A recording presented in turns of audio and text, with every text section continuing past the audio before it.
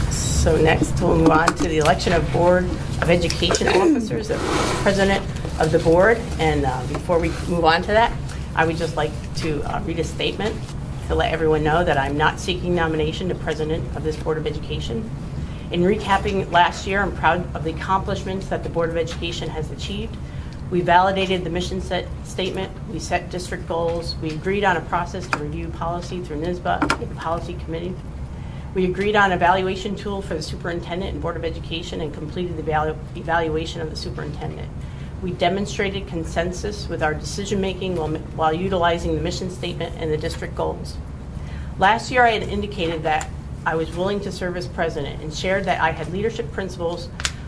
I shared that I had leadership principles with board members prior to electing me to serve as president. I read them last year at the reorganizational meeting. They were as follows.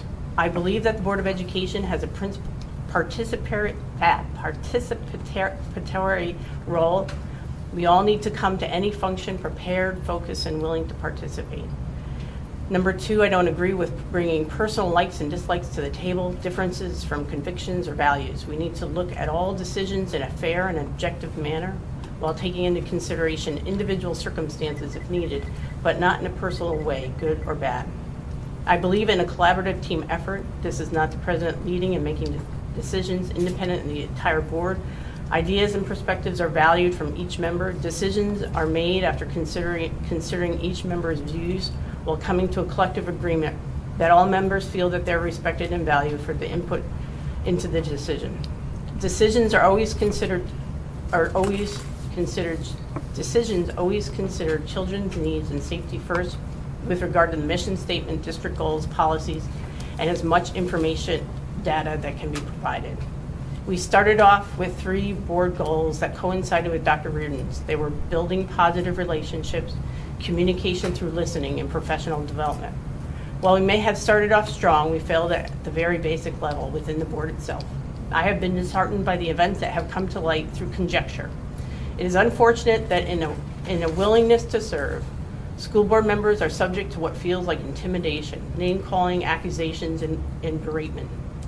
With that being said, I would like to publicly state I was not, number one, I was not involved in any way against any staff member.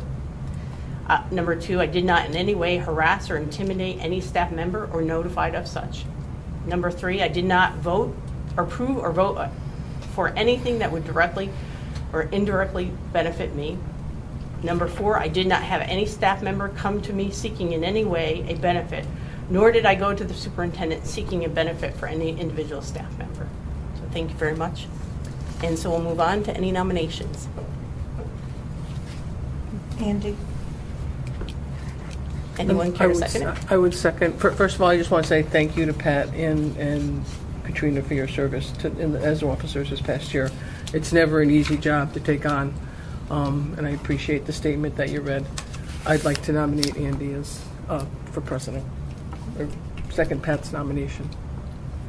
Can we call the roll? We can. Mrs. Kessel? Yes. Mrs. Dynan? Yes. Mrs. Gray? Yes. Mr. Lannacy? Yes. Mrs. Mack? Yes. Can you vote for yourself? You just did, right? I guess I just did. And a note for president. And for vice president, I also will not be seeking re-election to that, and I have a statement. I will not be seeking to continue being vice president of the board. I will, however, continue to be an active member of this board. There is no confusion in my role. Board members are responsible for the education of children residing in the district. Generally, school boards are responsible for the admission, instruction, discipline, grading, and as appropriate, classification of students attending public schools in their district, and for the purchasing, leasing, maintaining, and insuring school buildings, property, equipment, and supplies. This is according to Section 1709 of Education Law. During my campaign, I said I was passionate about education and would monitor student achievement data to assure that all students are provided with an appropriate education while ensuring that we are fiscally responsible. I will continue to do this.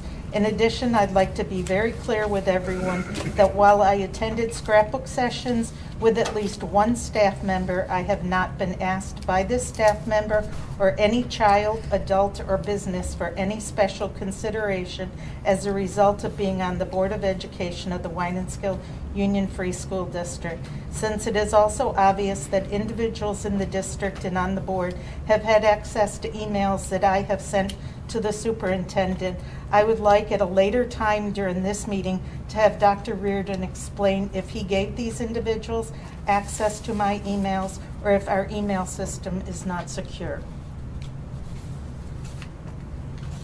So you can now open nominations.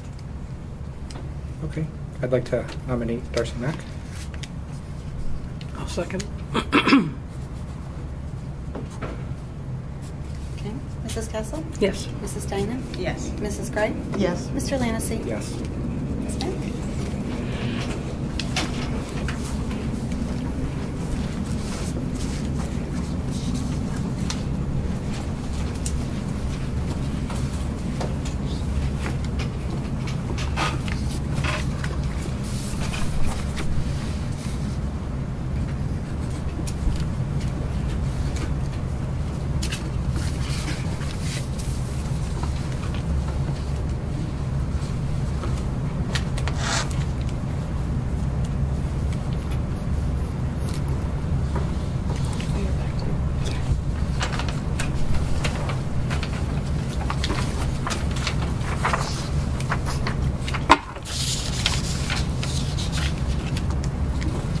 And then I also have an oath for each board member.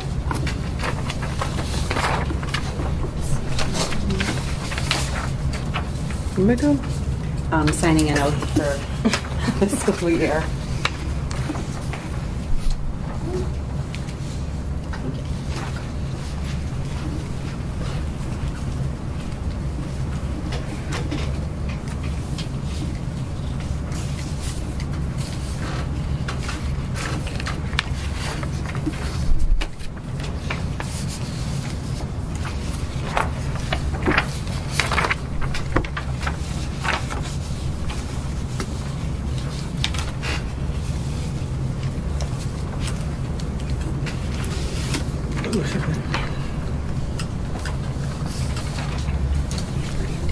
What's that? That's me. Oh, That's me, right? Yeah. You. Oh, you. And that's my address. Oh, yours is my address. okay. It's you that signs. Yes. That we all Oh, sign. my address. Okay. Okay. So I guess we'll move on to number 3, appointment of officers, consent agenda. First one is for clerk of the board. That would be Sharon Hellis. B, district treasurer, Mary Ellen Angrazano. C, deputy treasurer, Dr. Thomas Reardon. D, tax collector, Denise Fitzgerald, and that is at a stipend of $4,504. And E, internal claims auditor, Thomas Martin, and that's at a stipend of $4,410. I make a motion. I second. I have a question though. If it doesn't say stipend, that means there's no stipend. Correct. And if there's a contract, it'll say what year we're in and of how many years. So if it's the first year of a 3-year contract with them, it'll state on there. Okay, last year I asked that anytime there isn't a stipend, if we could just put no stipend so that it would be clear to Okay. everybody in the public that people are doing this as a part of their job and there is no extra payment for it. Just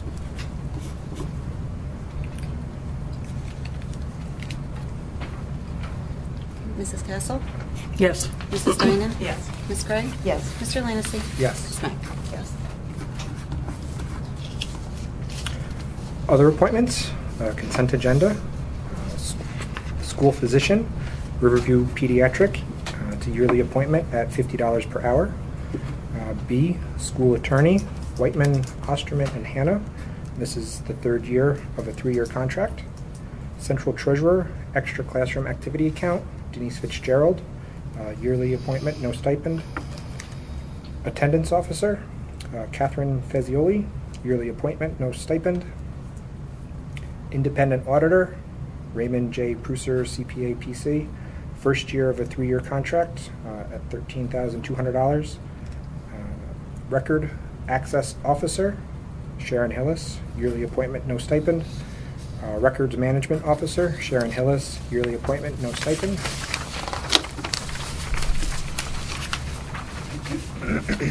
Asbestos LEA designee, Neil Benassi, yearly, no stipend.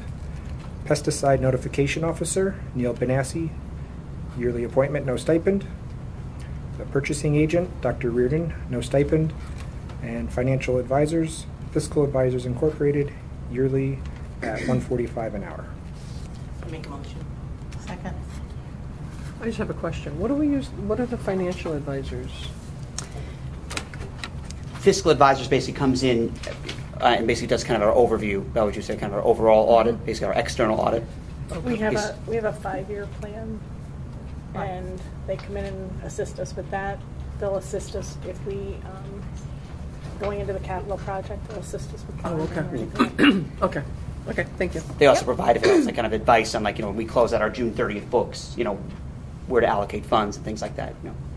Kathy, they did a really nice report last year. I don't know if you have a copy of it or if it's online.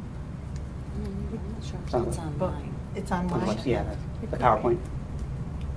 I don't know. They did a nice little book for all of us.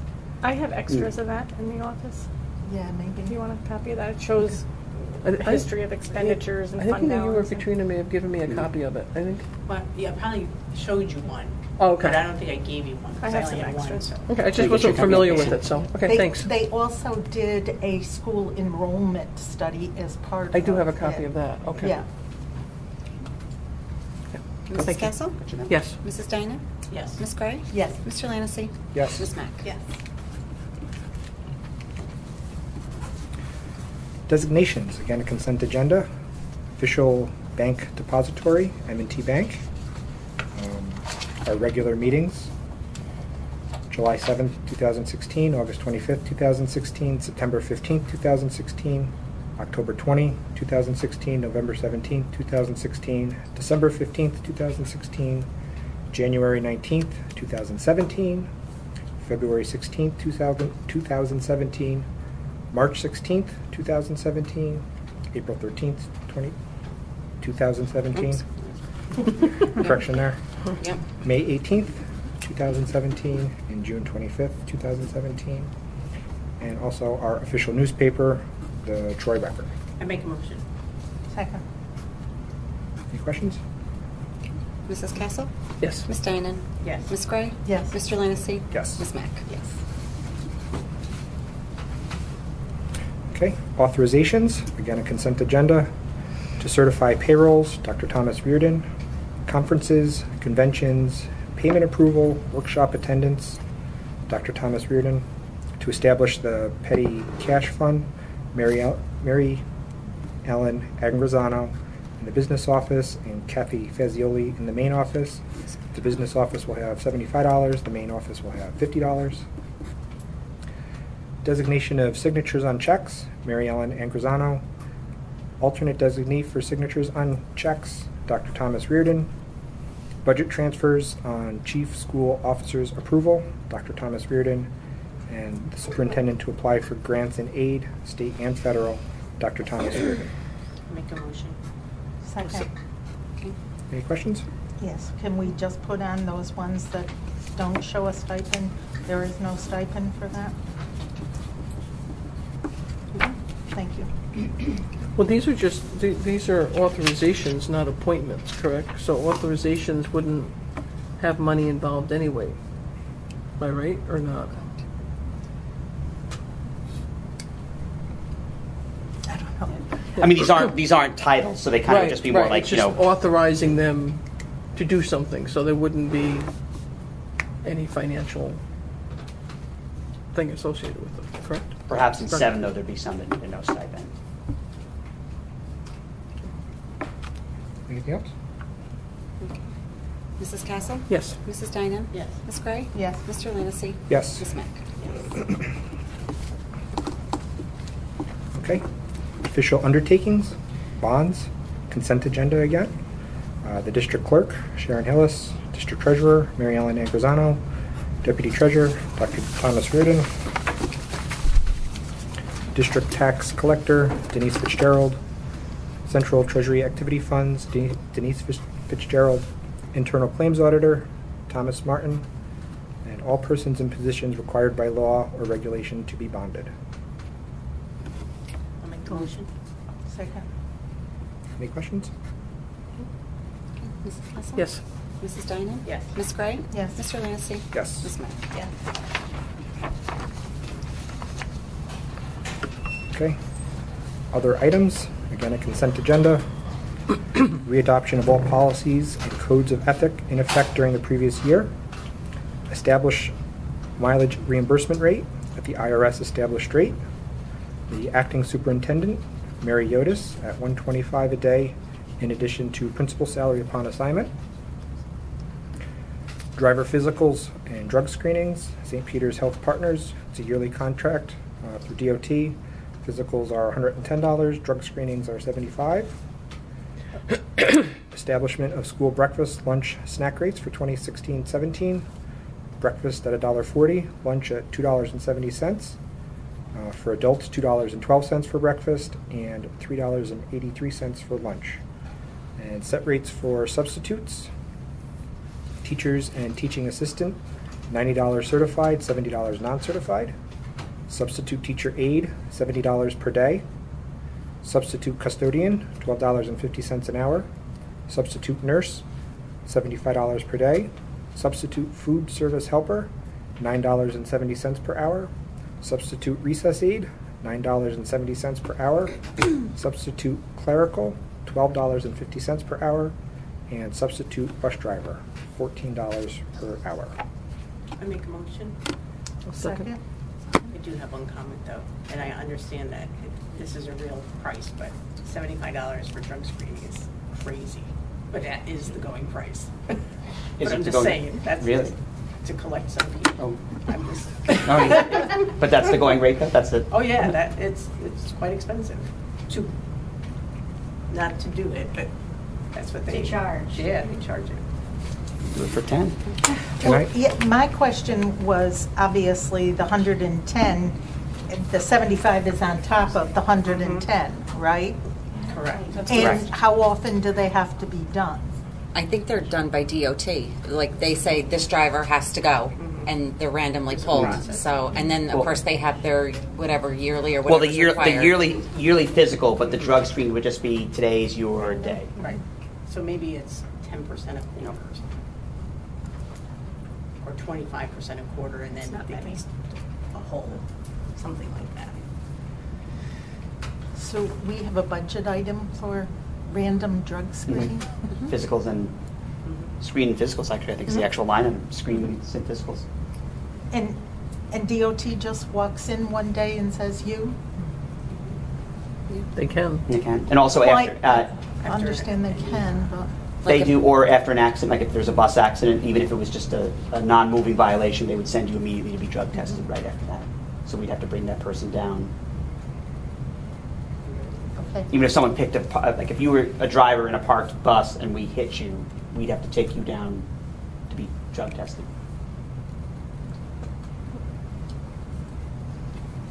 Sure. Our insurance wants that, just to prove that our driver wasn't under the influence of anything. And they all pass a yearly physical, or they don't start in September, Right. correct? There's some elderly looking.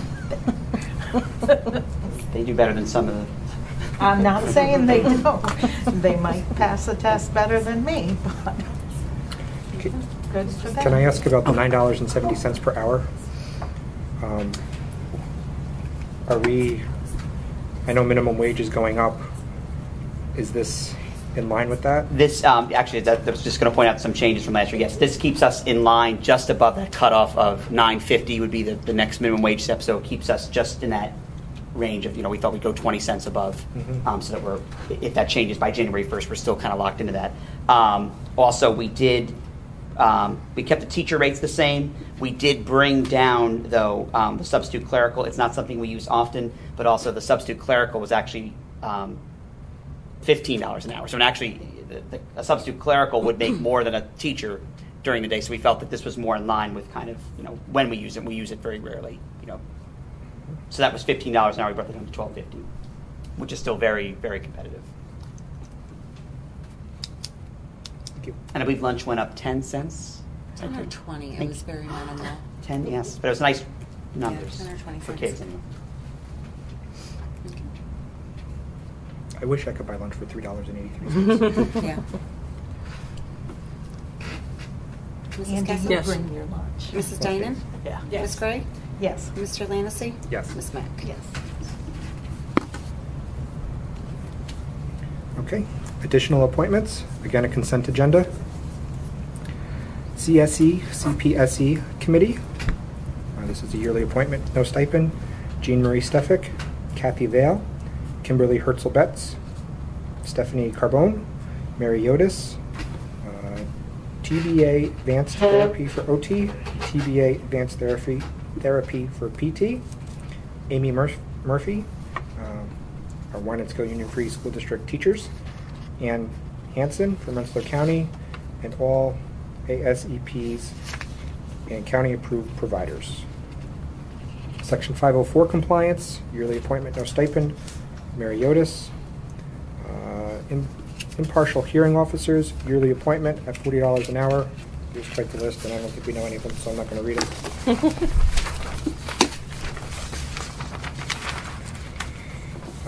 Title IX compliance officer, yearly appointment, no stipend, Amy Murphy. Legislative liaison for NISBA CAPSPA, yearly appointment, no stipend, Katrina Dinan. Homeless liaison coordinator, yearly appointment, no stipend, Amy Murphy. Special education surrogate parents, yearly appointment, no stipend, Marcia Anderson, Kenneth Anderson, and Dominica Welling. Special education preschool programs, Capital District Beginnings, Early Childhood Education Center, Story Place Preschool, Unity Sunshine Preschool, Achievements, and Spotted Zebra Preschool. Spotted Zebra. Dignity for All co-coordinators. Yearly appointment, no stipend, Amy Murphy and Kim Herzl-Betz. And the Audit Committee, yearly appointment, no stipend, Sally Lozetta, Andrew Lanacey, and Darcy Mack. I make a motion. Second. Any questions? Yes. I corrected this last year and the year before, actually. Rensselaer County rep and the approved preschool providers are not members of the CPSE. And I know Lee did research on it and said that was right. While they attend, they aren't voting members.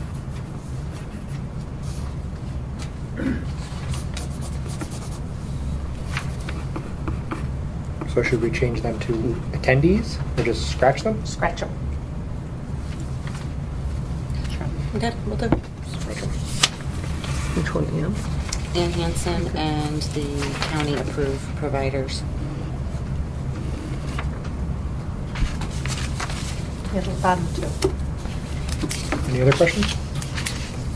Oh, could you want to stay on? Yeah, I'm good with that. Okay. I got stuff about I'll add more meetings for you.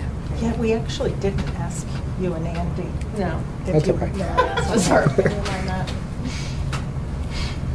Would it change if we put stipend? Still wouldn't want it, but I'll do it.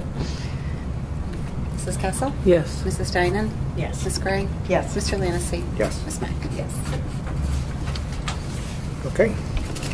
Instructional contracts with Brunswick, $9,374 for regular education, actual cost for special education. With East Greenbush, $8,625 for regular education, actual cost for special education. With Averill Park, $7,848 for regular education, actual cost for special education. With Troy, to be determined at the state set rate for regular education, and also to be determined at the state set rate for special education. Little Red tuition rate to attend Wynantskill, 2015 through 2018 with a 2% cap increase. K through 6 for this next year, 2016-17, $6,698. For next year, 2017-2018, $6,832. For 7th and 8th, for 2016-17, $7,406.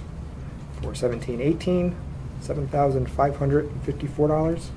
And for special ed at the state set rate. And tuition to attend Wynantskill Union Free School District, grades K through 5, New York State set tuition rates, and 6 through 8 also New York State set tuition rates. Make a motion. Second? Any questions? Yes. Can we change regular education to general education? It's the more correct term, if more correct is a appropriate term. Because it makes special ed sound irregular. Yeah. So the state's been using general education for years. So if we could just do that.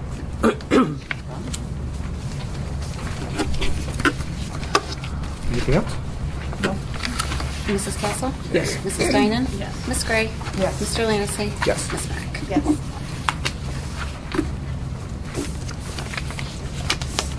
Okay. So that concludes our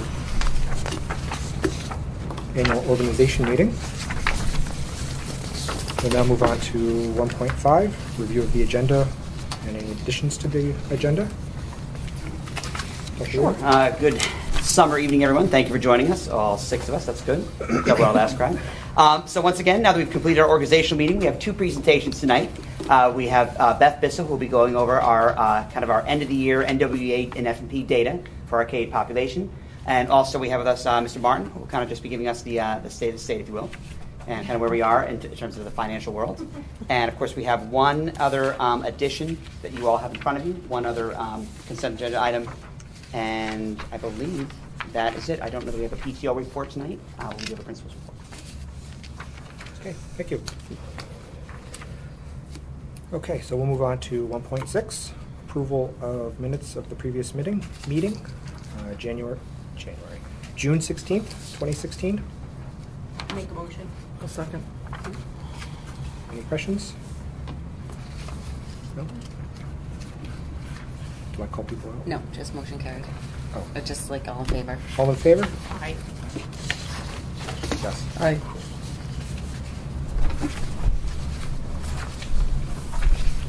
Okay. 1.7, building use. Looks like we have one, Special Olympics.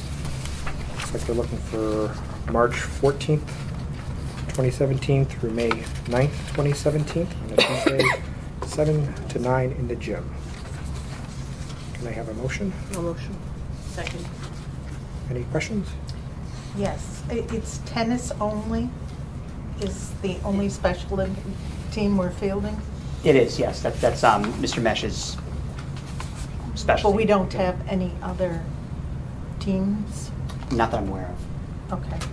Is it actually that we're fielding them, or is he just looking for use I think he's just looking for use for kind of to practice those students, you know, for the team. Through the county. I don't understand what. Through the county. Andy, what did you say that? Well, you said that we're fielding. Well, that the district kids are in. Right. So I think it's not just district kids. I believe it's anybody in the county. Well, it says will- open to GD students. Right. It is open to, so we'll have GD students that participate. This is his particular specialty. Like, so there are perhaps other teams in other sports, but he's not overseeing that. If But that are makes there sense. other kids other than GD kids on this Yes. tennis Yes. team? Yes, there are. Yes. Okay. as kind of mentioned in a correspondence to the board, that was kind of, we felt, based on the fact that it does pull from GD Kids, it is one of our teachers, it's something we've marketed as, something positive that Mr. Mesh does. It's not a for-benefit piece. We thought the level 1 piece of not charging was the best thing to go. Now, could it be more than more non-GD kids? Absolutely, but we just felt that this would not be one we'd want to apply that kind of formula to. So, yes, it could certainly be a lot of East Greenbush kids, so to speak, but I think because it's our own person that we've kind of marketed as, something we're proud of, I think that'd be the right thing to do.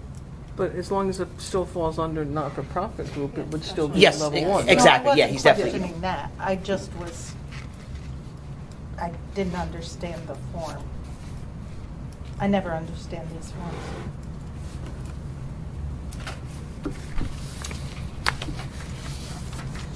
Any other questions? All those in favor? Aye. Yes.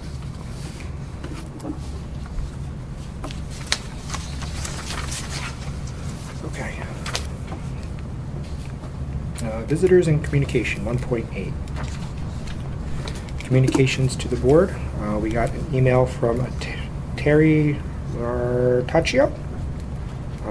I don't have it in front of me, but if I remember right, it was about veterans. Greetings. First of all, I want to thank you for your time and effort put into being on the Board of Ed. Your servanthood to the community is appreciated. I'm wondering what is happening with the possible veterans tax exemption that we voted on in May. What is the status of this as we speak? I personally am not a veteran, although my husband is, and I think it is honorable thing that you are considering this exemption for those men and women who so selflessly volunteered their services to the United States government. A small exemption is the very least we can do to show them the appreciation they so deserve. If the exemption is put in place, what must we do to sign up for it? Any direction you can give me on this matter would be greatly appreciated. Thank you very much for your time. Sincerely, Terry Martaccio. So, could Is you... that something that Dr. Reardon can Yeah, I was going to respond? say, can you Yeah. Oh, certainly. let her know where we're at? Absolutely. So, Would you mind sending that to me so I can... thank you. And the board is still okay with using our, we said our August meeting, right, for hearing? I thought it was September. I'm sorry, September meeting for our September. hearing, right? You're okay using September. We'll use August to notify as kind of our veterans hearing, and then we could... Yep. I'm sorry. With a vote in October. With a vote, if you wanted to vote in If we October. wanted to, yeah. This must have been done when I wasn't Yes. here. So August notify, September what? September, we'll use our September board meeting as kind of our also as our public hearing, as required by law. And then the board would make the decision in October as to what, if they want to participate, and then if so, which level would they like to participate. Okay. So we'll re-provide, of course, at that meeting, the same information that we provided last time, only because it's still a snapshot, it's still a prediction, but at least kind of gives us an idea of what the typical taxpayer would encounter, whether you did level 1, 2, or 3. Okay. Thank you. And now on to opportunity for the public to be heard. Nobody's signed up. Does anybody I want to? actually have a question. Do you guys know, like in front of you, you guys didn't list the monetary values for the special ed rates, and I just didn't know if those were in your notes, or I can look them up. I just didn't know if you had them readily available. The monetary values, I'm sorry. For the tuition, sorry, on the contract agreement, everything for special ed says state set rate. And I just didn't know if you had that written in front of you, because I can look it up. I just didn't know if you had it written in front of you. We, just thought that we do not, if it helps though, for the A, B, and C, it's an actual cost, what it costs to educate that particular student, so that would be broken down. Okay. The state rates, we don't have at this point. They So the okay. state sets, so that kind of, so the only one left actually, just to kind of point out, we have negotiated solid general education rates with Brunswick, East Greenbush, and Naval Park for budgeting purposes. It used to just be always state set rates, but the special ed rate, we actually pay for what the student utilizes. So they'll break that down into a percentage of what that student is using per teacher cost, per unit, if you will. But Troy is the only one left that we leave as the state set rate, only because it is much more nominal compared to the other three. I just am wondering what you guys charge Little Red for that. Yeah. Same. That rate is set actually as for, each year it gets set. So the state will come back and say, this is what you would get per student. when does that come out? That comes out. Like, I want to say February. oh, so is the February rate that was released what will be charged for this year?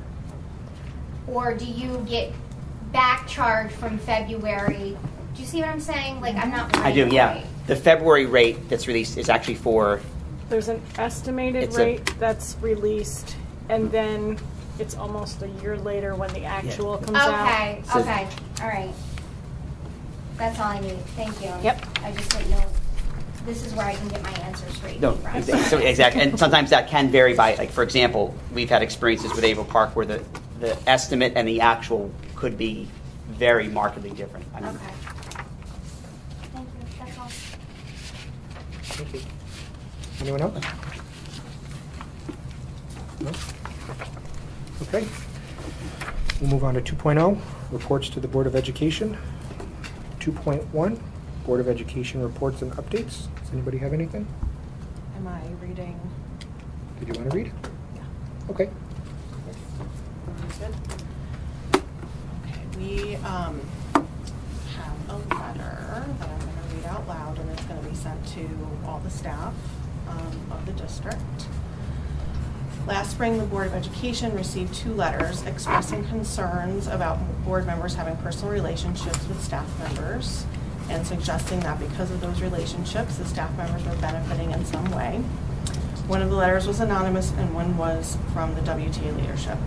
The Board of Education took the letter's allegations very seriously. We reflected on and reviewed our possible personal relationships within ourselves and with each other. We engaged our school attorney, Robert Schofield, to meet with staff and board members to explore the accusations. He found that perceptions of favoritism do exist, but that those perceptions may be stronger than the facts he identified to support them. Nevertheless, the board is troubled by the perceptions and wants to work hard to address them. The Board of Education would like to clearly state to the members of the WTA, the other district staff, and our community that the entire BOE is committed to treating all personnel fairly and equitably. Similarly, it expects that all district personnel must follow all work and contract rules. If a staff member is not performing their job in a satisfactory manner, they will be counseled following the proper process.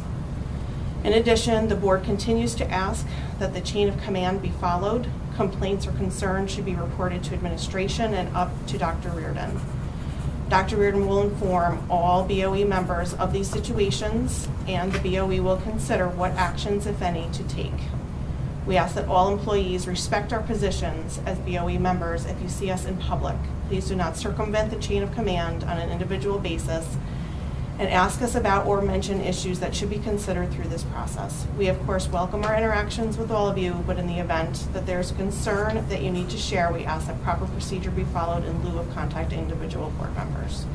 Thank you for your understanding and for the trust you have placed in each of us. Board of Education, Wynantskill Union Free School District. Now we'll go out to all staff either tomorrow or Monday. Okay, thank you. Looks like we are going to move on to Mr. Tom Martin, our internal claims auditor. Hello. I don't really have a report. You do get that monthly, but since it was such an early one, I haven't had time to prepare that. But I just wanted to come before you because I do work for you. I should start out by saying I know the majority of you know me and met me, and I'm not sure if I've met Patricia or Darcy, but I know I've met the rest of you. And I do work for you. If you ever have any questions of me, my cell phone is, you can get a hold of me. Dr. Reardon has it, the finance office has it. And if you need to talk, just give me a call. I'm here to answer your questions.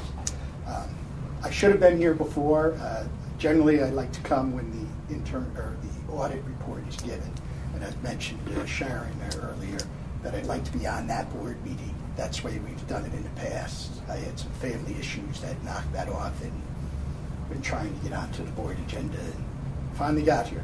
But everything within your school district is going very well. My main job is to make sure there's another set of eyes watching on what's being paid so that there is no irregular payments that go out and that shouldn't. And so far, the finance office has been doing a great job of that. as you see on the board reports and it comes through, occasionally I have questions. They might forget to have a sign off on a particular piece, things of that nature. For the most part, as you'll see on there, there's 2 on the top. I wish I had one with me. It would be a lot easier to explain to you. On the top, there's somewhere I've asked questions. Basically, they're harmless questions. Something has been not included in the paperwork, things of that nature. There's another column, which since I've been doing it, we've never used, and that's something material that appears to be irregular, shouldn't have been done, something that is looking to be paid and shouldn't be, things of that nature. We've never used that column, and hopefully we never do, because it does come to that. There's something wrong. And like I said, your finance office is doing a great job. And so like I said, I will try to attend that regular meeting on a year. That way you'll always see who I am, know who I am, and be here. And like I said, you can send me an email, call me anytime you like. Okay. So, anybody has any questions, I'm more than happy to try to answer. I just want to say thank you, Tom. We appreciate all the years of service. I'm sure that you might have even been on when Kathy was on. So how Yes, many? Long time ago. How many years? I haven't left met Kathy as this board member. I might have started around the same time. That Yeah, I you think we did. And, I think we did. So I how think many- Bell might have been Many moons ago. How many years have you been doing it for us? Bell. I'm not sure. I'm not sure. It's a long time, though. Actually, I started out as the treasurer. Yep. Then it changed. Things went in Yeah. different directions. We moved different things, and then at that point there was I think it's Rosedale. Dr. Reardon may know better as to the exact a school district in the Long Island. Right. Roslyn. Oh yeah, Yeah. Roslyn. Was a bad one. Yeah. Yeah. that- And the, 2004. actually, I think it might have been the superintendent. Yes. Invested millions of Right. dollars. Yes. And it changed And that's when everything. they started putting people with the internal claims auditor in place, just having another set of eyes on it. For your dry cleaning. Pardon? He was using the dry cleaning. Yes. And you keep us out of the newspapers, please. So I've been doing it. I actually have lost track of years. It's been a long time. I have been trying to throw out some of the old paperwork I have, so I know there's stacks of them, so it's been a lot. Well, we appreciate it, Tom, and the whole business office is a great team, and so having you there, kind of as our eyes and ears has been beneficial. So thank you very much. Thank you. I appreciate that. Yeah. Like I said, if you ever have any questions, give me a call. Thank you Thank for you. coming. Thank you. I finally put a face with that monthly report. Yes, well, that's my fault. I got off track there and I didn't get back on. That's fine. quick She enough. But explained it. Like I said, if I come with the internal or the external auditor, then you'll see me at a regular basis. Okay. Thank you. We will move on. Excuse me. We'll move on to the district data report by Elizabeth Bissell. We just turned on the projector again, so they weren't distracted. Here it comes.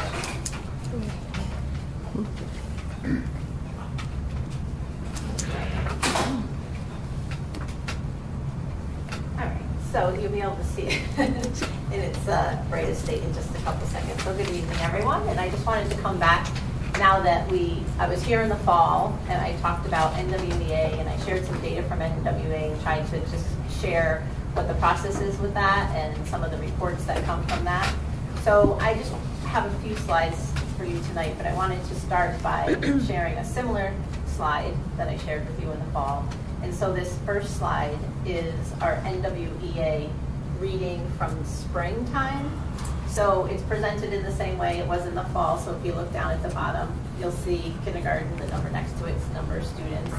And then it's broken down by percentile ranks. So there's a color for each one. So the bottom two, which are the blue and the red, are really the percentile rankings that we would be flagging. And we would say, those are kids that would flag for us. There's some concern there that their percentile ranking is so low. So you can see at each grade level how many students are in there, and then you can see where they fall with each of the bands. So that's the same report that you saw in the fall, obviously, with our spring results. And for the board, what we can do is, I know the numbers are small, we can give you paper copies as well if you would like to take these with you, if that sounds good. Yeah. have a similar slide with, Second grade still. is this going to work? Sharon knows that we're flashing.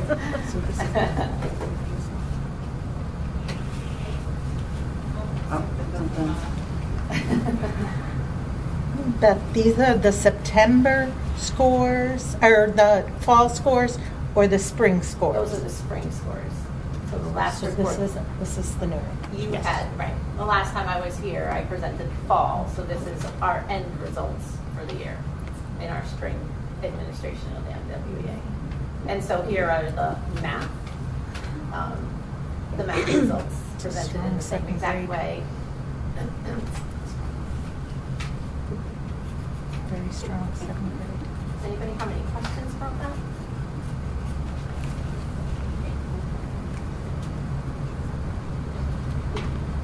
So this is, when we look at these two slides, we're thinking more about grade level proficiency is like the term that we use.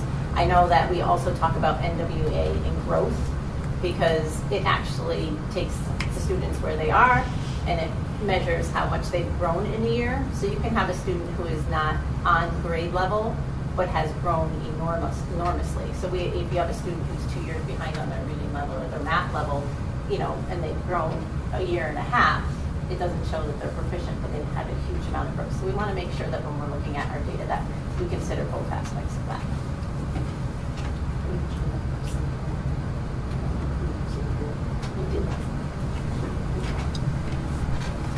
So I didn't share all of this information last time, so I'm just going to give you an explanation on this. So now I've added in, so if you look at the red, that's basically what you just saw. So it talks about students who are proficient. So it would be the 3 higher bands at each grade level. So we're saying they are proficient versus looking at the 2 lower bands as those are the kids that we're flagging.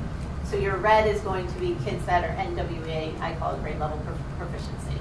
They were in the top 3 percentile rankings that they just gave. And then the blue is NWEA growth. So NWEA will produce a report that says, this is what you were in the fall. This is your projection for winter. This is your projection for spring. Did you make your projected growth? And it basically tells all the teachers if they got their students to where they're projecting that they should get to. So that's a comparison of the growth versus proficiency, keeping in mind what I just said about you can have a child who isn't proficient but has grown a ton. Blue is growth. Blue is growth. Yeah. So could you then say that the First grade. first Third and grade. fourth and third had the most significant growth, or is it even the sixth because it's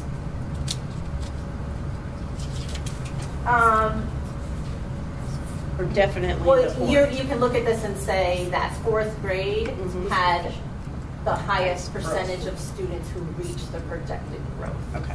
So it is very straightforward like that. So if you're at 89% of your kids met their growth, obviously that's a positive versus 53% of your Right, kids. okay. But again, the discrepancy between the red and the blue, so, so take 4th grade. So their grade level proficiency is, I don't know exactly, I have it here, but up there, say I'm going to estimate 78 or 75, and they're 89 with the proficiency. Again, you can have a child who's not proficient but really did meet their growth, like grew enormously, and maybe getting closer to that proficiency, but not quite there yet. And then the green one is one that we added in because we do Pontus and Pinnell, the testing. I think we talked about it briefly last time, we didn't show any data. So that's also 3 times a year, and that's administered by the teachers. So classroom teachers, special education teacher, reading teachers, all test every student, K6, and that's why you see K5 on here. There are some students in 6th grade, so I didn't put that because that would make it look really skewed, because a lot of times they've reached the end of it. They've topped out of F&P, so not all 6th grade is tested. So that's why you only see 2 lines with 6, 7, and 8.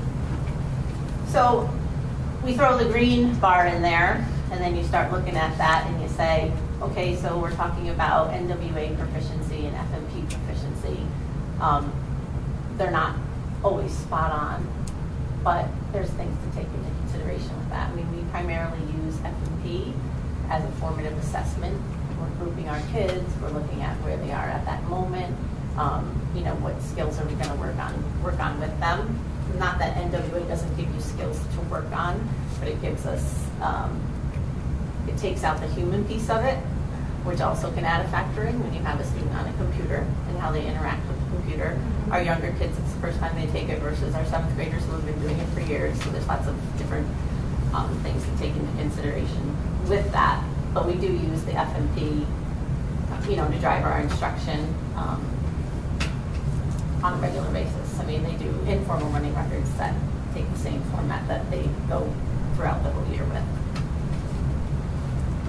We also do think about looking at that and saying, so we have 12 plus teachers who administer the FMP, so we have to think about the consistency of the administration of that. When it's on a computer, it's super consistent.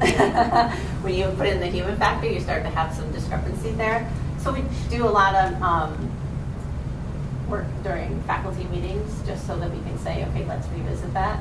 And sometimes I think you start to feel like broken records, but it's really hard when you add the human factor to keep everything exactly the same. So we have lots of discussions about that and the protocol for administering that test assessment. Let's see. Mary, Dr. Reardon, anything to add into that? No, just I think you covered it well. Basically, that's why we use both points of data, but the F&P is, I think, more for classroom information, if that helps. Meaning, you know, how do you form reading groups, things like that. But there is always going to be an element, no matter how accurate you are, of margin of error, even down to students. You know, just to point out, students, when they take the NWA, my 2nd grade home, for example, will take that all at the same time. Whereas if I'm F&Ping you, you might be 4 days later, you know, than I, you know. So there's some factors with that, you know, of course. Yeah, I think one of the other things, too, is that when you think about, what was I going to tell you? FMP. Oh, for FMP, so like before when I said they flag it, like the lower 2 percentile rankings, there are kids that like flag. So we drill down. We meet on every single kid 3 times a year, and some kids more if we need to come around the table and talk about them. So it's like there's lots more to it and drilling down, but with FMP, you normally are at least 2 levels below in order to flag. So I did green for FMP on or above, but we could have a student who didn't fall into that green bar, but he or she is only 1 level below grade level. So they may have grown. I mean, we had a lot of kids this year who grew a ton, so they may have gone up 6 levels, and they're so close to being on level, but they're just not there yet. I think we always fight summertime with regression. We retest again in September. It's great to see how far kids have come, but we also want to know what's happening to them over the summer and what are they coming back with or without. And then we, you know, it's a lot of commonalities between the two, but we always have some variation. And then we have obviously taking that into consideration when we're working on our AIS sources. I just want to say that I think that having the multiple data points has been great. I think that the assessments that we chose using NWEA align beautifully with our FMP scores. You'll see some consistency with the same kids flagging. So I think together they're a great measure. When we meet with every teacher, literally Wednesday before school closed out, we met about every single student. And we talk about each of the 350 students here and how they did, and not did they meet a benchmark or not. We're able to see that nice growth, as Beth is saying, through NWEA, because we can see, you know, maybe a child with special needs who is a couple of grade levels below, but we can still see great growth, and we can celebrate that. And the reports are now able to go home, you know, to parents to show that, you know, if you have a struggling student, we are still looking and celebrating those increments of growth instead of just saying, didn't make this benchmark, didn't make this benchmark. So I'm very happy with the assessments that we chose, you know, a few years ago. This is our 3rd year using them, and I think that they give us a lot of great data. And I feel like the comment I hear most at Data Team is from teachers is that we're so happy that we get to talk about every single student. We don't talk about just the kids that flag. We talk about every single student in their class, and some quicker than others. If you're flying and you're growing and you're proficient, and there might not be as much to say, but then we celebrate those successes too. And I feel like this year we've done a lot of celebrating with the growth that kids made. And so it is nice for that student who may not be proficient but has grown a ton. So we're always like, oh my gosh, that's so exciting. Okay, they're not there yet, but look at what they've done. And I think if you just look at proficiency, you miss that whole piece of the success that they've had. There, you want to put on the things. And so obviously we only have NWA for math. We don't have an equivalency that we do for F&P. I mean, we do have some testing that we kind of drills down with kids. So if we come to CST and we know the student's really struggling in math, we can administer some more specific testing, really figure out, okay, what do we need to hit first? What are their deficiencies? But it's not a universal screener. So we do NWA growth. And I just put up their growth and proficiency levels, which it always seems with math, it's stronger. And in this case, I feel like they're even closer together, the growth and the proficiency. But I think the concreteness of math seems to always have our scores a little higher in that area.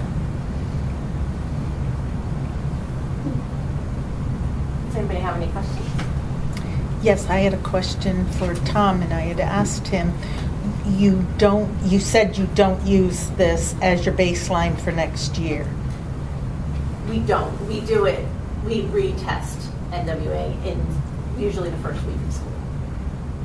But through all the research, it takes 6 weeks for the average child to get over the summer regression, and that's the average child. So you're testing the regression also then, Yes. right? Yes. I know that was your doctor, Yes. your We're study looking that you into were looking regression, at. yes. So But- doing it 3 times a year. So we're looking, we'll compare this to especially the reading levels, where the kids are coming off, where the kids with regression, how do we speed that up? How can we plan for that? Do a better job of that. We sent more books home this year into kids' hands who we didn't think would have a steady supply of reading books. So we are going to be looking at that regression piece. We'll take them in September, and then again, we take it in January to see, did we catch up? Where are we? Are they still low? For kids who did regress, hopefully we've remediated that in the first, like I said, 6 weeks. And I think the point about speed, a lot of kids, it takes them a little bit to get in the groove again, even the brightest of the kids Yes, getting 6 back in the weeks. swing of things. So again, it's taking previous data, taking current data, taking into consideration the conversations we may have had about students before. And I think that there may be students who fall into the pocket that's low enough that they would receive services in September. So maybe they left at the end of the year and they were doing well. They had a huge amount of regression as it's showing in that current state, in that snapshot of a moment, taking out that we know they just meet. But then they're getting a double dose, which gets them going even faster. And we've seen that with a lot of kids where they get that and they're up to speed quickly, and then they don't need it anymore. But it gives us the opportunity to say, let's give them a little bit. If we can give it to them, let's give it to them. Now, the second grade reading was very strong. And the growth was very strong, and their scores were very strong. Their growth in math is pretty strong, but they're still not there. So when you talk to the second graders, will be the third grade teachers, do you talk about this data, or do you just talk about the September data? Right, that's a great question. I think what happens is this data sits in front of them and the new data sits in front of them. So that gives us a conversation. When you look at a student who left XYZ and now is, and you're going to have every variation. You're going to have high to high, you're going to have low to low, you're going to have, was high and now is low, and they're going to flip all over the place. So I think looking at that is important. And I think the history of conversations that we've had over time, the team has built into taking more specific notes, recalling what other conversations have been, what has happened previously with this child. Again, I can think in my head of 2 students who have every year gone through the same process. They get the oomph, they're flying high. They're on by the end of the year. They come back and they have that regression piece that's significant, and we've seen the same pattern.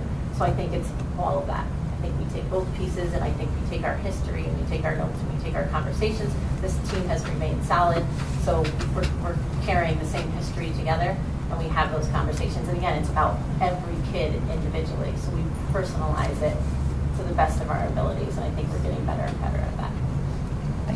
So you may have answered the question I had when you talked about summer regression.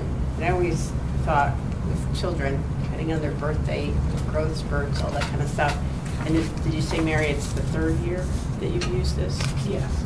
So with that 3 years of data on individual children, can you determine whether they need more in the summer or less, or need more at a certain time? Because you were saying that you start to see patterns. Everybody needs it in the summer around here. Right. And that's our motto, and I'm sticking to it. So regress more. Can you see or do you look for patterns like that to say, okay, this kid at this time, now that you have 3, time periods, something happens at this point in time, so maybe we need to push it more. Right. I mean, with 3 years, we are starting to look a little more closely at that, because as Beth was saying, the F&P, when you take out the computer and add a human, we weren't quite sure if, are we seeing that all of these, half of the class regressed, or did the teacher score a little differently than the first grade teacher score a little differently than the kindergarten teachers? So did these children regress, or is it a piece of the way we gave the assessment? So we tried real hard this year to do more, as Beth said, at faculty meetings, do more training, create guides, talk about, hey, what if the kid gave this response? Would you give that a 1, 2, or 3? Because teachers are grading response on a rubric, which is very subjective. So we tried to do more of that, because we are seeing a different piece. Again, we are looking at, is it the amount of books? We pushed the summer calendar, summer reading, some incentives to do reading. So we're looking at those pieces, but obviously something I'm very interested in doing. well, I think that's like when you start to get enough data, that's what's exciting about it. Right, so looking more closely at the NWEA scores and looking at that, since the F&P is a little bit of variable. And people becoming proficient at looking at their own data. We meet as a team throughout the year as we need, and 3 times a year on every kid. But a teacher can have access to that data as well to kind of do, because it's time consuming. It is exciting. I agree with you. Yeah. Not many people agree with me, but I think it's exciting. But it gives them an opportunity to be a little reflective of their own selves and kind of take their. Sometimes you have teachers who will say, I don't know if you'll meet a first grade teacher who hasn't said, oh, they just blossom in the spring. There's so much growth in the spring. Well, let's look at it. I don't disagree. I taught first grade, so I've seen it. Right. But let's look at the data, because that really says, it says how much and for what kids. So you can have those pieces, which I think you were alluding to. Is wintertime a hard time? Are kids not, are kids depressed and they're not doing it? I'm not saying this is true, but I'm just saying, are they depressed and not, progressing as much as Or are they distracted by the holiday? Right, are they distracted by the holiday, whatever. So, lots of those things can come to life as fact or fiction when you start looking at the data. But then you can play with it a little bit just to see. Have you tried having people not test their own kids? Like state ed's big thing, that you don't test your own kids. And does that a lot seem of to the be reading teachers and special ed teachers decrease in a help rate or with support. reliability? Yeah. But part of the piece is when you're giving an F&P, you want to get to know that child. Absolutely. And you want to know the reading patterns, the strategies they use. So we tried that. I think my first year for 2 months straight, I did every F&P for every child in the district. But that took away from that teacher getting to know and then having that. So it's very difficult, and so we don't want to take that away from teachers. That's the difference. And then also the that difference between assessing and testing. I mean, you want to assess it. You want to assess it. And if someone else does it, then there's always the, well, they would have done it differently if I had asked them. They're more comfortable with me. They're not comfortable with the reading specialist. So we tried that. We didn't, did not get a good review. So Well, I think when we F&P use is different data points, that's where we can have that powerful conversation. Because traditionally, that F&P and that NWA do follow nicely. Even when we get the state results back and look at the older grades and see, I mean, they do line up well. So I think it's adding the multiple data points and really looking at all the data pieces. And I think smart decisions made by administration to say, so we're going to take the time to do this. What do we really want to get from it? And what a teacher gets from it is more valuable than, you know, saying you can't test your own kids because this is the end all be all. You know, we've had plenty of that in other circumstances. Don't take away the value of F&P. And never do they intend, you know, for a teacher to miss out on what you can get from administering definitely. that. When will the state have it out? They're not out yet. We were promised July 1st, but we are not yet. So we're, I was hoping we'd have it by this point, but as soon as they come out, I'm hoping they Usually say by August. I mean, if the reports are supposed to go home, the ISRs, the individual student reports, the deadline to order the forms is August 1st, so the implication would be that they would be out by mid-August. So I'm hoping that's at least true. Now, did you compare this data to the fall data, and did you see a lot of growth besides what you see on the blue? I mean, for individual kids? Yeah, I mean, obviously I have those. I did lay them next to each other. And the teachers get that? Yeah, I mean, the teachers see it because we have a spreadsheet for every grade level that lays them next to each other. Also puts in the state scores, puts NWA, puts F&P, and obviously, and we keep the history on it.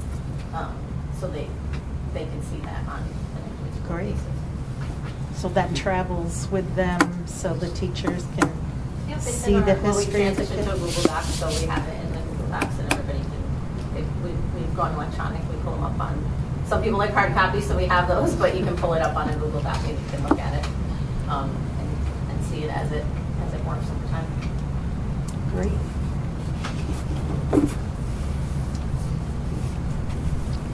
Great. That's all I have. Second strong. Thank you very much. Thank you.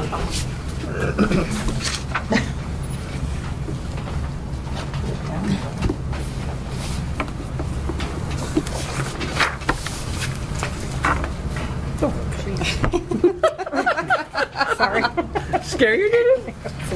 A trance. Okay, so we'll move on to 2.2, the district/superintendent's program report. Sure, just a couple of things. I know it seems like we just met. Last meeting was, again, right before the end of the school year, which I think there were 6 days left. Just to kind of highlight a few things that might kind of overlap with Mrs. Yodis' kind of principal report.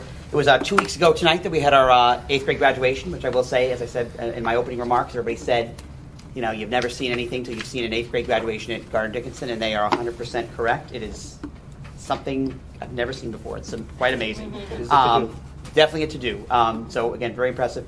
I will say what I'm very proud of with this group is that, again, one of the things that was nice was besides all of our students, we had 37 students walk across that stage, and I thought that was very impressive, not only to see 37 students receive that diploma, or that certificate of completion, but also that represented the work that went into getting those students across that stage, that they were not just simply pushed through, or there was a lot of interventions, both socially, emotionally, that I think we all had a horse in the race in this one. So we felt very proud to see that every single child was able to participate authentically and move on to 9th grade, which was wonderful.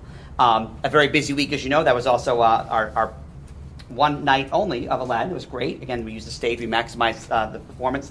So again, a great week to kind of end the school year. Aladdin was a pretty solid turnout, and also our first year as a district of actually doing a full production that was the actual production, not pieces of one, but the actual copyrighted production as a drama club. So that's very exciting. We're looking at actually doing it that next year as we make the calendar of doing that play in the spring and actually doing it 2 nights in a row. That way parents have the opportunity and families to see the show on a Friday or Saturday rather than using the stage. And we have other ways of doing that, and also a good fundraiser as well.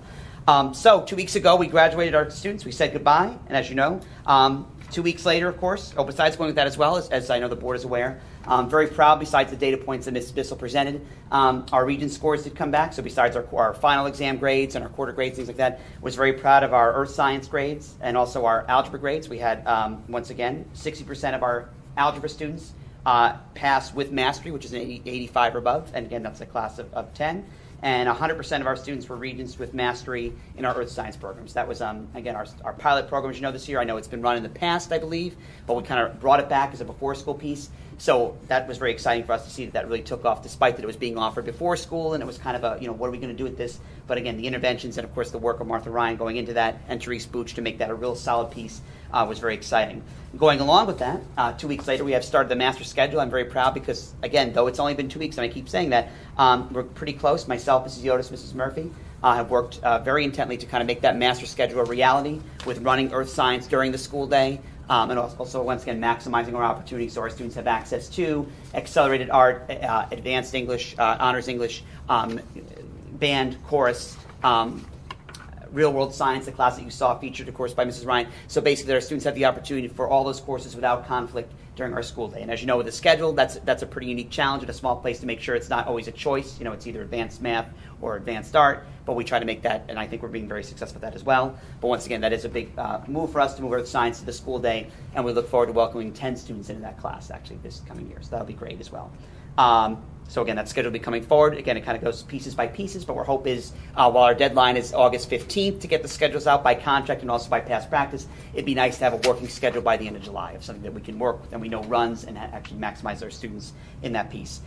Building is being prepped already, as you might have seen if you took an alternative way in. The custodians have done a fantastic job. They started downstairs. They're working their way up. They said as of tomorrow, the downstairs will be completely finished and we'll be ready to move upstairs. And then possibly by July 20th, the entire building theoretically would be ready for opening. So again, everything will be ready and done, and that's very impressive, I will say, the turnaround time, because as you know, we've been using some substitute coverage, but our guys are working very hard and diligently. Obviously, that's 2 weeks with a holiday to have the downstairs set to go, furniture back in place, floors waxed, bathrooms cleaned. So very exciting for us as well to see them doing that, and that's also with being short one person at this point.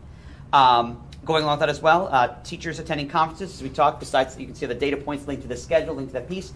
We have about 6 or 7 teachers on each side attending our Greg Tang conference offered by Quest Arbosies. Greg Tang is a math specialist, I would say a math guru, if I may use that word loosely, who is very proficient in kind of providing math strategies, math center interventions, and ways to really kind of bring that math block to life. And also Lucy Calkins, who's was part of the Columbia Writers Project. I believe she's out on her own right now. Questar is offering that opportunity for staff to attend, so we've actually able to send 7 staff members to each one, so basically to kind of bring that back. And once again, that goes with our new PD model of kind of a less reliance on the consultant model, but actually sending teachers out to bring information back to their own colleagues and serve as kind of turnkey trainers and kind of that inspirational there. So you have 7 and 7, 2 different people, 2 sets of 7 going. That's a great way to kind of bring that back as we get set for opening school. And those conferences are both take place in July and early August. And again, Kathy Marchione, as you might have seen in the paper, and actually it was released on the web, we did receive, or we are scheduled to receive $15,000 in what you kind of could call bullet aid, basically one-shot kind of aid as a result of kind of the Senate closing their doors. We've yet to see that yet, not in a bad way, but they did say it will be some time, and how they unroll that, of course, and in what installments is to be determined. But of course, that is open as when we do receive that, and if that does wind up being the final amount, we'll kind of look at our needs in terms of either technology, lab supplies, things like that. Any area. One of the key things with bullet aid, as you might have heard before, is that's always a nice gift, so it's always nice to use that on what I would say is a consumable, rather than using that as to supply a staff member or to fund a person, because that's an ever-growing piece. It's great to buy stuff, things that you wouldn't rely on, but things that you maybe wouldn't be able to purchase in a regular budget year. So, of course, we'll look at that as Belle and I and Tom watching over our shoulders closely as we close the books on 2016. Looking to see what's left. Maybe that rock wall or two, why not, but infinite money. What is left that we can kind of, besides when we replenish our fund balance, what can we roll over and use for things, like I said, stuff, things that we need to kind of enhance our program, be that in the form of technology, lab equipment, things like that, things we might not have been able to purchase in our regular budget. But I will say we've been very solid so far. And of course, last but not least, just throwing it out there, again, I keep saying despite only 2 weeks, it is exciting because we have been asked a few times, our second grade program, as you know, is approved through the budget. We are scheduled to still go with our model of a teaching assistant to be assigned exclusively to the second grade levels.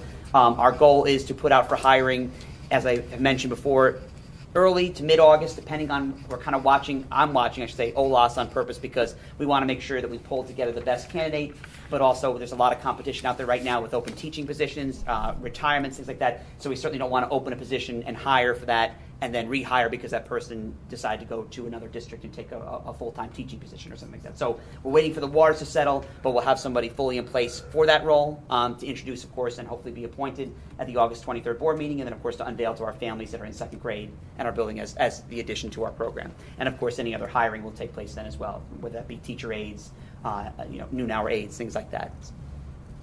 And that brings us up to July 7th. Questions? I just want to comment on graduation. It was gorgeous as always. I love our graduations, and I think there's something special about them. And it went flawlessly. It was a great night. It was so good to see all the students, including the one student that was able to come back and walk across the stage. He was such a proud little boy, and it was a nice night. And Aladdin was wonderful. We really need to do plays like that on more than one night, so people can see the talent that our kids have. 100%. It was fun. It was great. I would like to email the algebra teacher and earth science teacher and congratulate them on their scores. Sure, if that's okay with you? Yeah, that'd be great. Okay, thank you. Their emails would come up. Yes. And the other thing is maybe some of that bullet aid. I did suggest that we look at lab supplies since we are increasing earth science. And I would hope we're going to continue to increase it. And I have no clue what lab supplies are needed for earth science, but I'm told rocks and fossils. Yes. Had you told me I was out west, I would have picked up some for you. But the entire time I was doing all these ranger programs and going into these caves and everything, I kept thinking every earth science teacher should be required to come out here and view this because it's phenomenal out there. So I would like she'd be happy to go. Yes. We would pay for it. I know. I think everyone would be, but it just should be mandated to see it in real life, you know? It's phenomenal. So Well, if you want to go back and get us some, that'd be... Yeah, Okay. I was in one national park and I saw a guy picking up these rocks and everything, and I said to him, and he was in a ranger outfit, or I wouldn't have said anything. I said, you know, it is illegal to remove rocks from a federal park, and he goes, I know. He just went to his car with this pile of rocks. So I don't know. Obviously, the federal government's selling them. Now you're making me wonder if that's where Carolina Biological must get their rocks in by Yes, bootleggers. they gotta get them from somewhere. We're paying a lot of money for rocks, actually, just little And fossils. jewel kits. So I know. someone's poaching. But no, But I don't know if we have supplies for earth science. we actually, great question. We actually do, because two things. Years ago, we did offer earth science. So earth science at one point was offered, and then it went away for a while. So we still had things in storage, if you will. And also this year we did, believe it or not, the supplies are very reasonable. We actually just finished our order today because Martha and I went through each one to make sure that it kind of, so Belle, thank you for taking that requisition late. But we purposely went through to see, because really, if I may say, earth science is a very reasonable science to offer, because unlike biology and chemistry that have chemicals and pieces like that, it's pretty much the rock kits, the balance scales, the reference tables, the fake globes, and a lot of masking tape, and pretty much you have your 30 labs. Masking tape? Radius, circumference, and Of the earth. of the Earth. And we got plenty of that. So it actually works out well. So even with 10 students coming on, the kits are there. But of course, if we need something, we're certainly. But it is a very reasonable. The labs that are required are very reasonable. Unlike chemistry, where that's a very expensive science to maintain. So I would not suggest we do that right now. Chemicals. Yes. Safety equipment. Goggles. You don't need goggles? Is it part Rocks of don't the hurt. Or do I have to get Okay, it's part of the school. So Well, right now it is. Yes. Hopefully the rest of it works out, the Mhm. schedule, but it's. With a built-in lab During the day. during the day too. So the lab, because there is a lab period, so it doesn't pull a student from. So it's very, to say again, sorry, it's very exciting to build a master schedule, because as much as you think it's easy in a small school, boom, boom, boom, but to build 103 kids, but allow them to not have to make dire choices, and offer a full program is pretty exciting. labs are hard to get in. They are. Because it's once a week, that's it. Now, do we have enough calculators for the algebra kids? We did. We do, because we're maintaining the same number. We've always had about 10, 11 students, and we have the same enrolled or projected enrollment into the course again. Part of our supply money this year is to replace some of those, and also the batteries. A lot of times it's the batteries. Replaced some of them last year. So we're kind of 5 go out, 5 come in. You know. Do we buy calculators? Because I know we bought a $100 calculator. I know, I want a calculator. We You'd have to do that for the homework. We don't let the kids. we have to have a set for them to use for the test. You know. Yeah. No, we don't want it to go home. The homework one? No, the one that you Oh, bought. Yeah. Like what? Yeah, you could- Oh, the one you bought. Oh, that should be home. I Yeah, mean, please. it's, no, I mean, like for homework, I don't remember ever seeing it out, but I don't know, never mind. She's really smart. If she doesn't need it, She we'll, probably just did it at school. we'll take the Like, she probably got it calculator if you done don't need here. it. I mean, please. Okay. But, you know, please, we can use it. Never So, saw a calculator out at my house. so we're in good shape. Okay. So Dr. Reardon, though, I would like to express my condolences on one of your peers, because I know that particular superintendent's group is quite close. So condolences for Superintendent Horan from Kodak, and so just wanted to let you know that, you know, we're thinking of you during this time period, which must be difficult, because I know that you had a special relationship with him. You took the words out of my mouth. Actually, that was bullet number 8. Was as I'm sure some of you or most of you are probably aware, shows you the difference that we can make. You know, Bob Horan was a really good man, really a true humble man. Truly, everybody says it's about kids and loves kids. He really loved students, and so really good guy. So Innovative. yes, Very innovative. Very. So services are tomorrow and Saturday. But a great obituary too, if you. Thank you. Great guy. I do have a question for you. In our organization meeting, our school attorney, they're in their 3rd year of 3. Yes. So do you know when we'll be going out for proposal for bids to? Yes, actually, my plan was to go out in October and kind of start soliciting, bids and kind of see where we're at. I think, and kind of see if they come out the best. And of course, as a board, we'll discuss that. But I'd like to go out in October with our RFP. That's a good question. Thank you. And I believe this is your third year with Vitamin Awesome Man, right? You didn't have them before, right? Correct. Gotcha. Okay, so yeah, we'll just to go out and we'll see what's out there, and like everything else, make sure, similar to our insurance audit, we always want to make sure we're getting the best for our Good. audited money. Any other questions for Dr. Reardon? No? Okay. Guess we'll move on to the principal's report. Is yours? Ditto. You took my whole report. What do you think? Can I put that in the minutes? Ditto. Ditto. Second that. No, we had a great wrap up of the school year. The drama presentation of Aladdin was amazing. As Tom said, I think moving it up, getting it away from that graduation, the festivities might give families more of an opportunity to go out, because they just did so much work. It was just outstanding to think that they pulled it off. The costumes, the music, it was just amazing. So thank you to Janine Mitchell and Mary Alice Newell and for running that drama club, and the music and the lights and the sound. It just was amazing. So they do an amazing job. Graduation, as Dr. Reardon said, was just phenomenal. Every year I say it, but each year it looks a little like they've kicked it up a notch. The pink limo, the gowns, they were beautiful.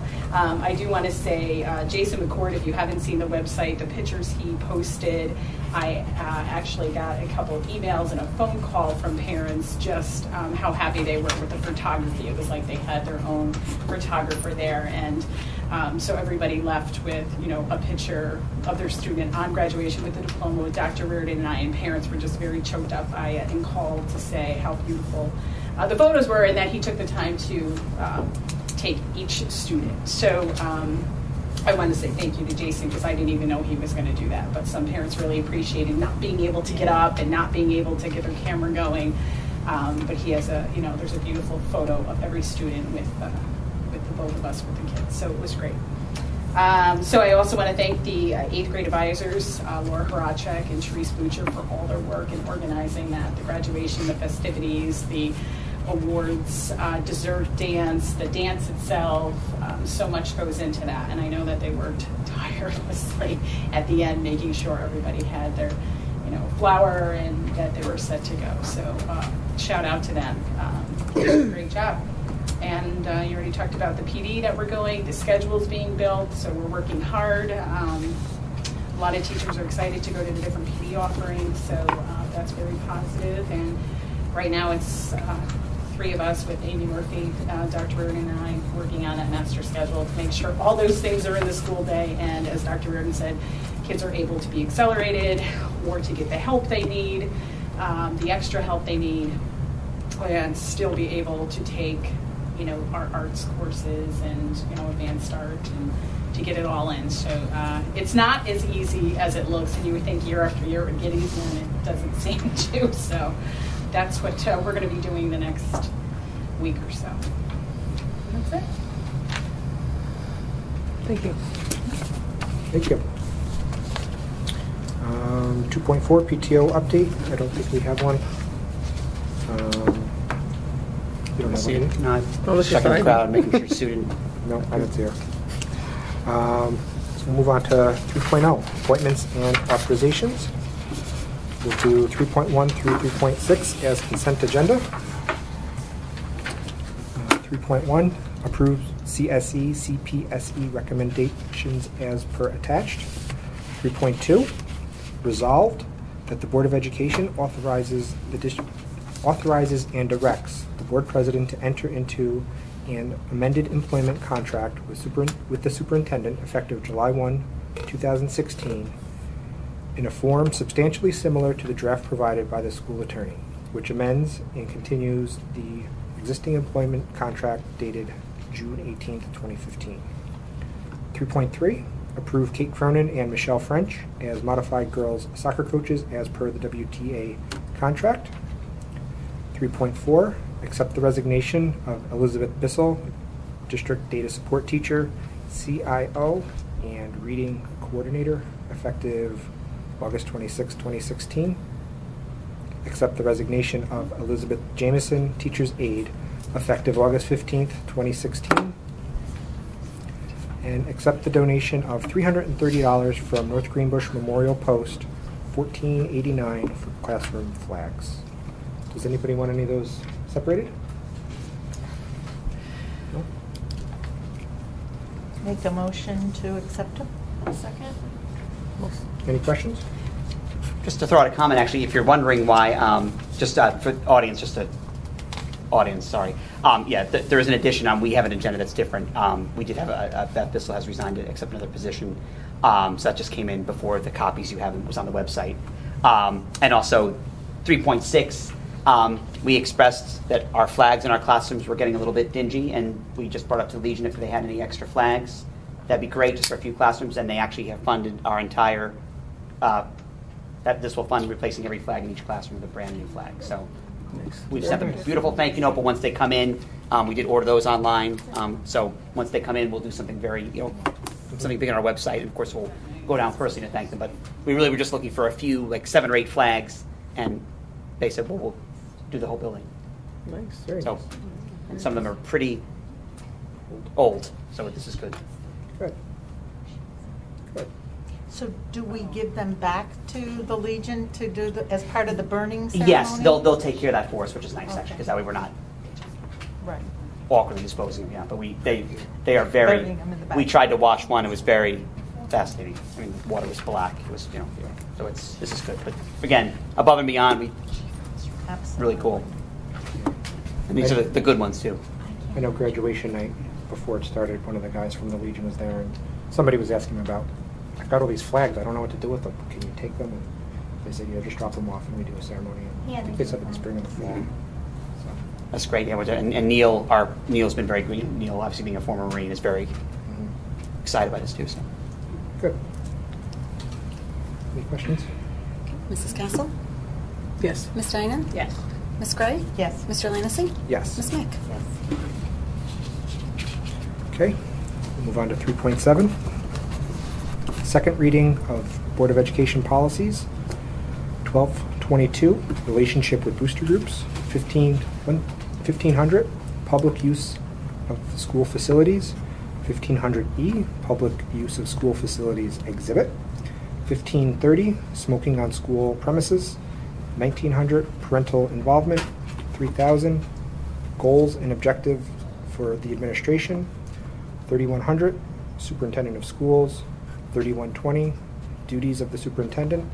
3210, administrative team. 3240, line and staff relations.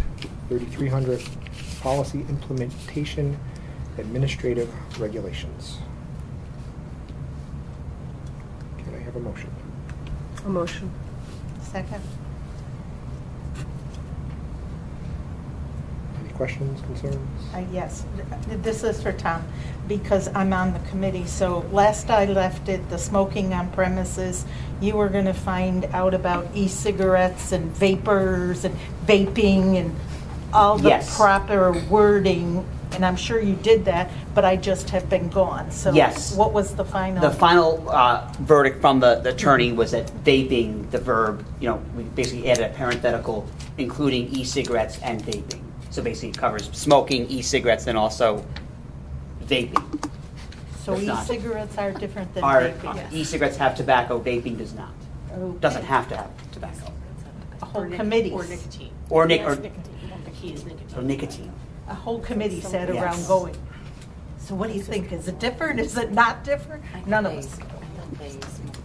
And the marijuana question, figured we fell under the no drug-free school zone piece, so. Frowned upon. Yeah, if we have, I didn't know there was a question. if there's a glaucoma person, it's still a, you have to wait, they have to go to the road. Well, you weren't in Colorado. I'm not saying, interesting open house.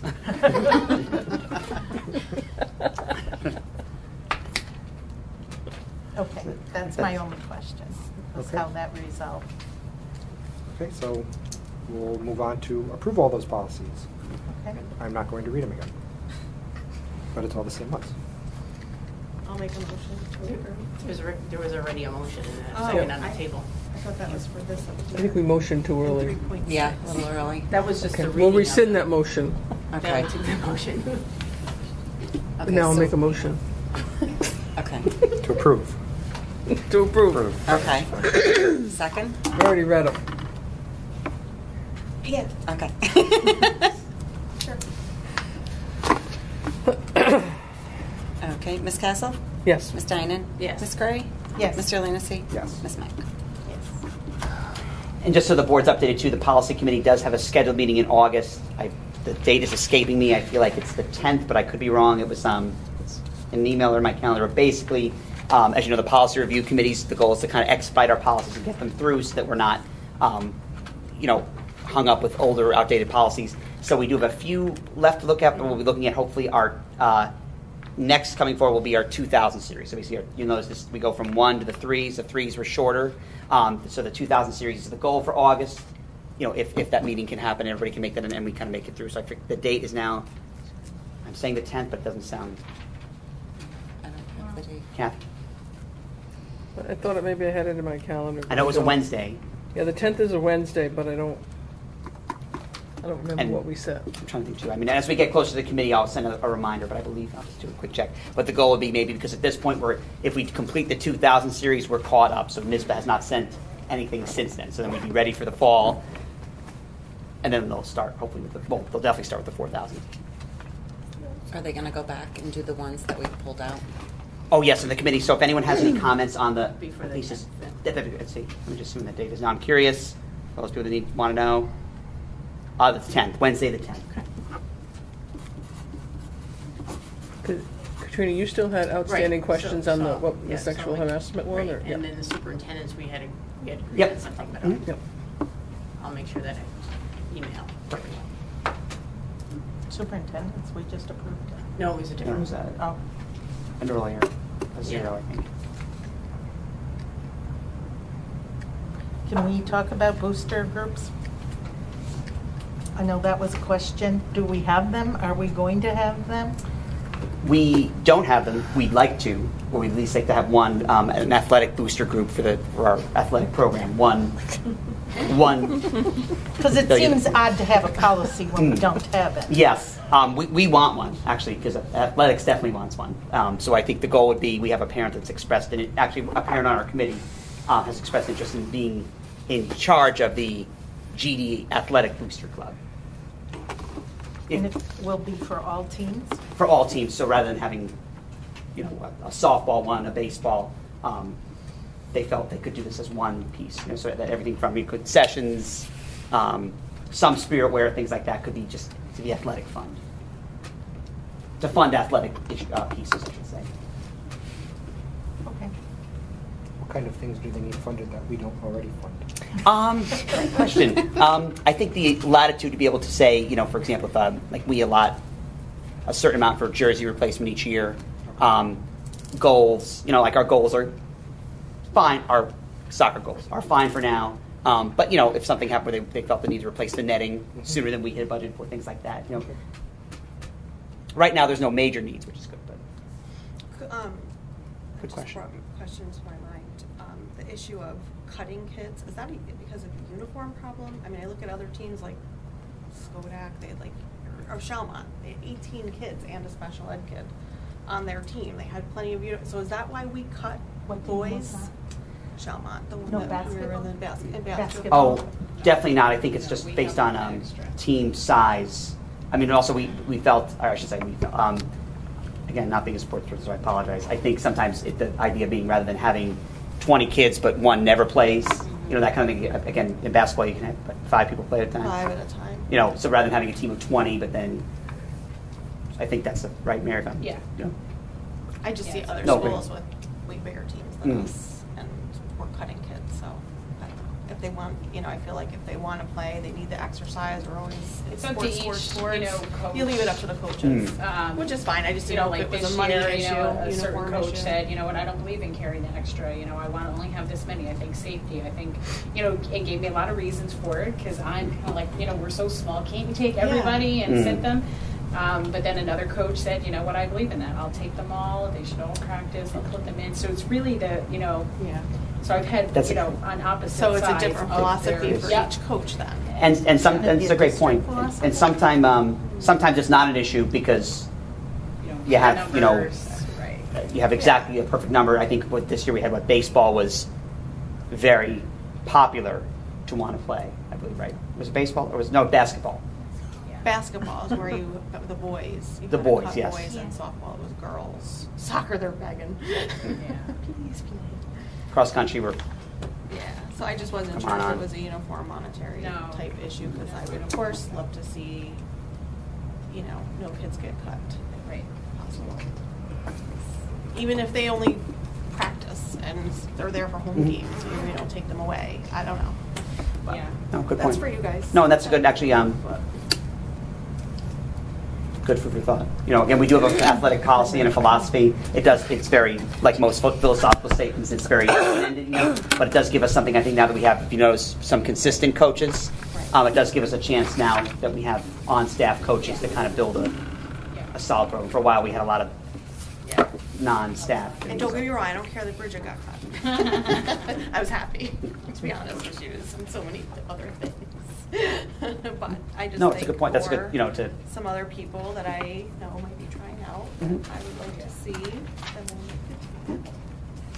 Well, and the problem is larger schools have the regular teams, but then they have those other, like what are they called? I think intramurals or B. Yeah. No, the Intramural. Intramural. That the other kids get to play on and practice and learn and maybe be on the team, whereas we're so small we don't have that. Right. So true.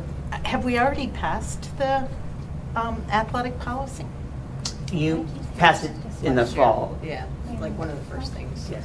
Yeah, but there was But no not hard in numbers. this run. But not in this run of them. Yeah. Oh, for policies? Oh, policy. Yes. Oh, no, not in this. No, not in this run. So I think that's probably something to discuss. But you raised a good point. There's also kids that probably would be playing JV if they were Correct. On our team. Graders, So there'd be a natural. would be up. Yes. vertical place, but rather, we have, Right, but Chaumont still had like 18 I was Right. And they had that special Yeah, ed so that's- girls. no, and that's duly heard, because And we are special ed kids, so. modified and should be playing as many kids.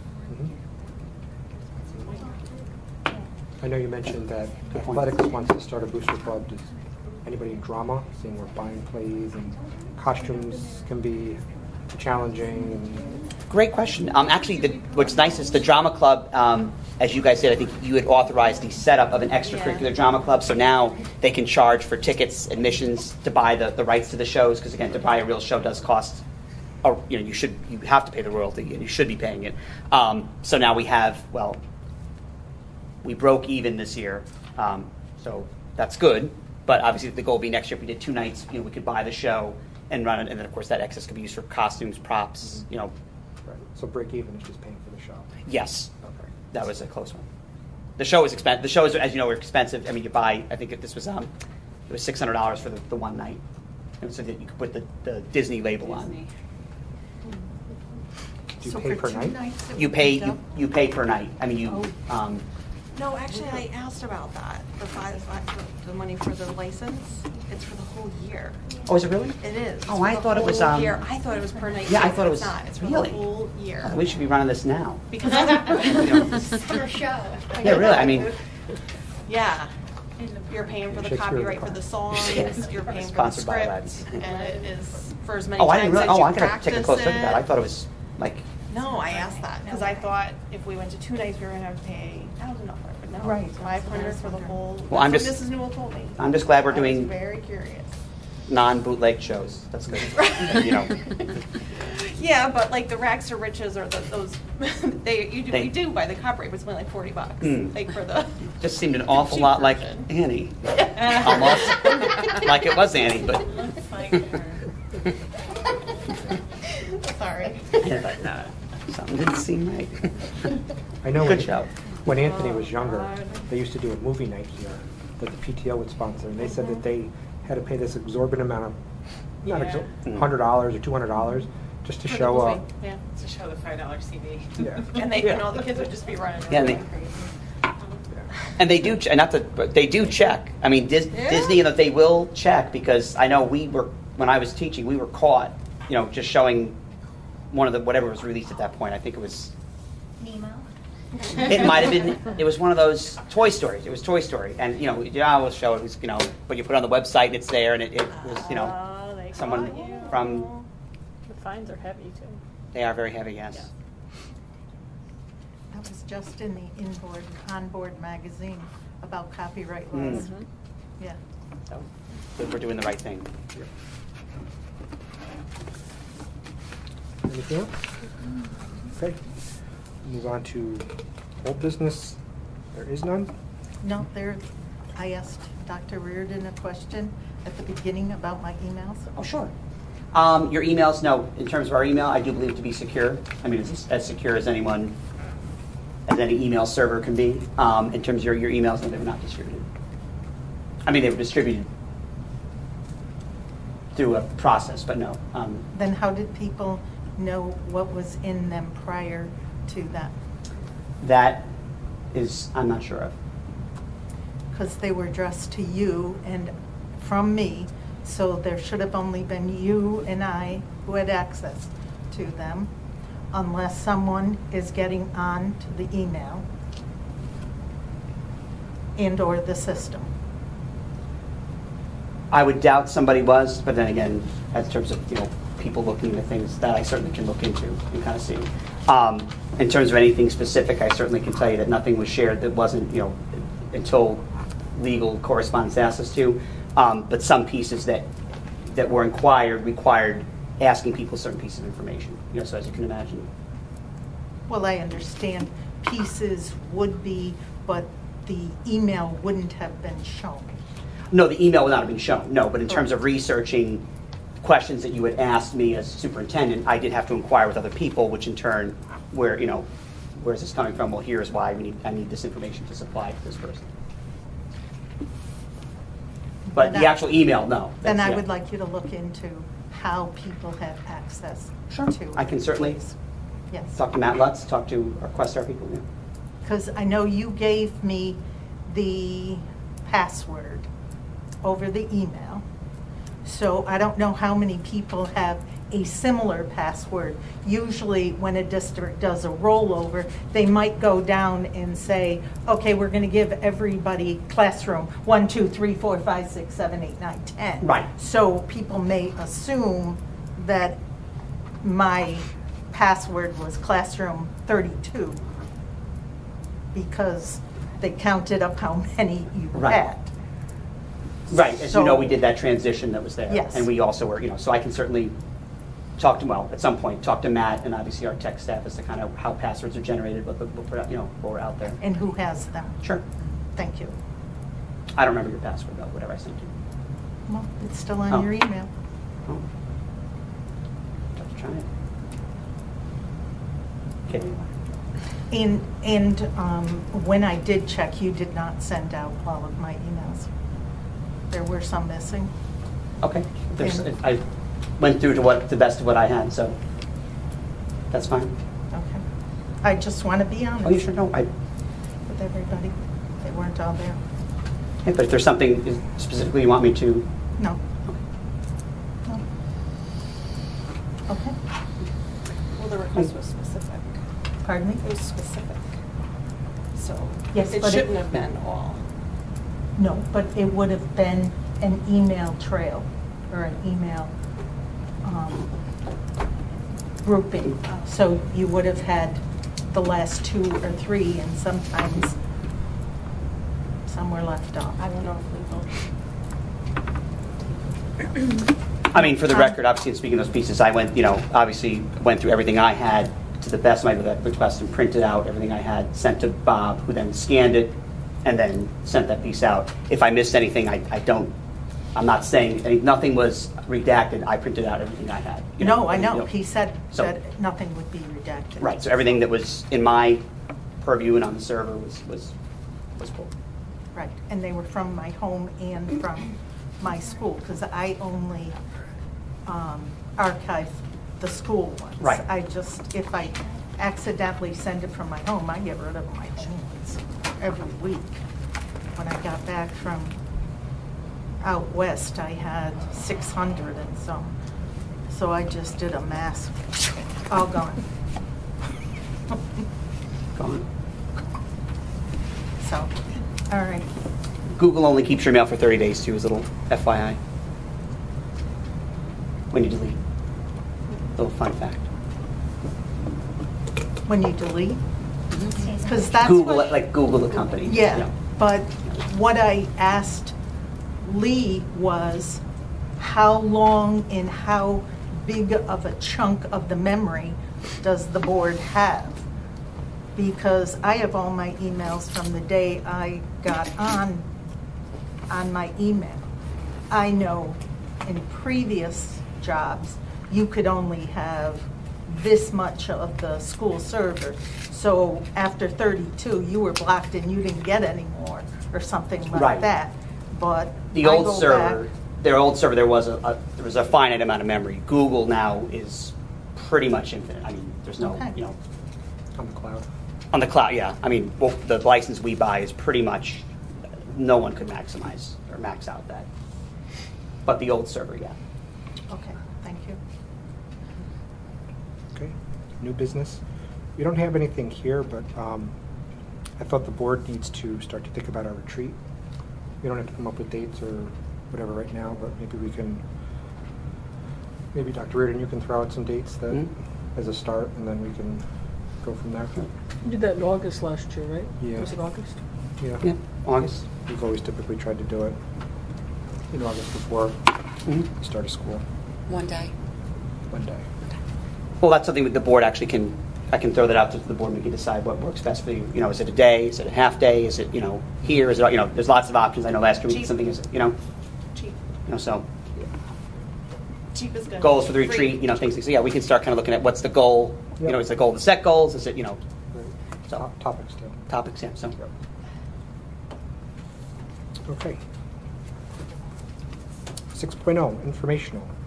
6.1 are Next regular Board of Ed meeting will be August 25th, 2016, right now at 7 p.m.